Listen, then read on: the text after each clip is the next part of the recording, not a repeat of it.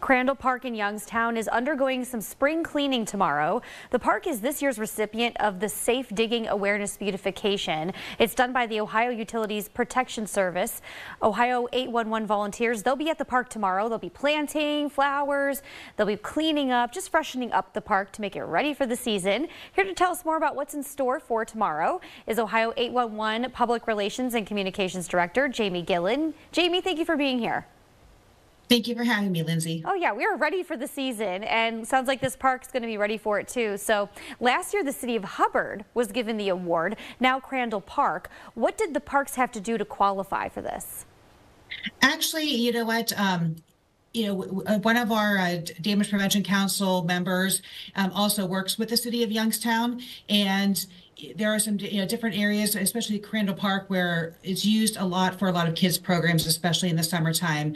And he saw a need for doing a beautification project there. So when we were looking at a Safe Digging Month project for the Eastern Ohio Damage Prevention Council, it was a no-brainer to choose that park. Nice. Now, being able to clean up parks throughout the valley, what kind of impact do you think and hope that that has on communities locally? Well, of course, getting outside and enjoying, our beautiful neighborhoods is key for, for all communities to have. So, we're really hoping that a lot of folks, will get outside, and if there's some areas that need to be cleaned up a little bit, to do so. Also, improving the environment with some more trees, but of course, doing it all safely with safe digging. So, and that's, a lot of why we do these projects in April, because April is Safe Digging Month.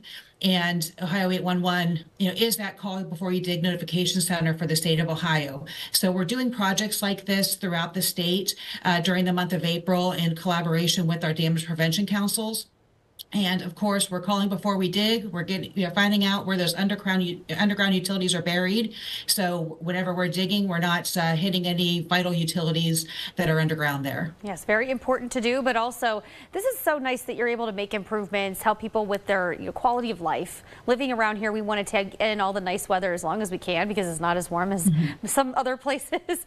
But what improvements? I agree. Yeah, what other improvements will you be making at Crandall Park tomorrow for those who maybe want to head out and see all of the action?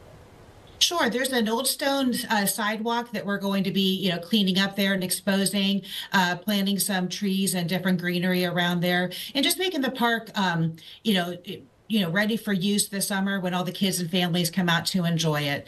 So Ohio 811, we are a public safety organization, and we want to make sure that the parks and anywhere in Ohio that we can touch is going to be safe and beautiful too. Now, folks or leaders from another community are watching this right now. Let's say they're interested in getting this process done to their park. How do you apply? They can start joining the damage prevention councils that we are a part of, and we have one on the fourth Thursday of every month at our center here in North Jackson. But we also have damage prevention councils throughout the state, serving all the different regions. So that's something that can be looked at there, and working with any of the members that we work with. All right. Well, safe digging and happy planting tomorrow. Really appreciate you joining us to tell us all about this. This is a great opportunity. Thank you. Thanks, Lindsay.